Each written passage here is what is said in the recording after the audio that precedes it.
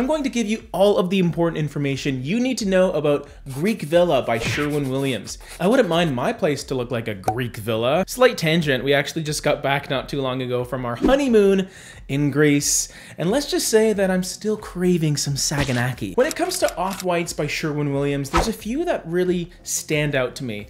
Alabaster comes to mind, West Highland White's pretty cool, Snowbound, but Greek Villa is one that checks so many boxes as a paint color. It'll work in a lot of situations, especially if you want a warm white specifically. It's also in a sweet spot where you could use it as a very light wall color, and it's light enough that you could justify using it on your trims and your doors, and especially on cabinets. Maybe even ceilings if you wanted to.